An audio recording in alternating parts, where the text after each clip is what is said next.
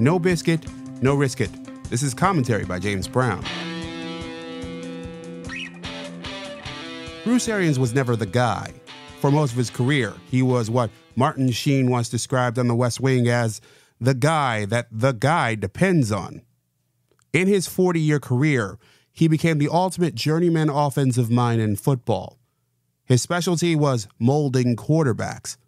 He coached the likes of Carson Palmer, Peyton Manning, Andrew Luck, and Ben Roethlisberger.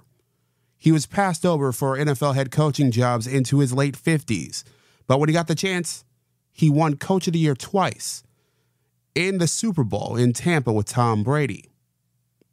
In the last pages of his autobiography, The Quarterback Whisperer, How to Build an Elite NFL Quarterback, he laid out his theory of leadership. On the college level, he said, coaching is about molding teenagers into men and leading them to be positive members of society. In the NFL, on the other hand, you're dealing with adults. And he said that's about building relationships. If a player had a bad game, he wrote, I'm going to give him a beer and a big, sincere hug.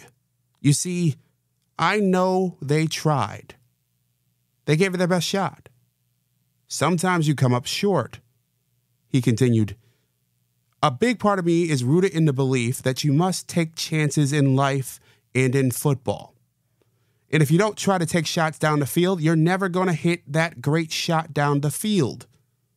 You got to live smart and never live scared. I call plays and coach quarterbacks the same way. No risk it, no biscuit.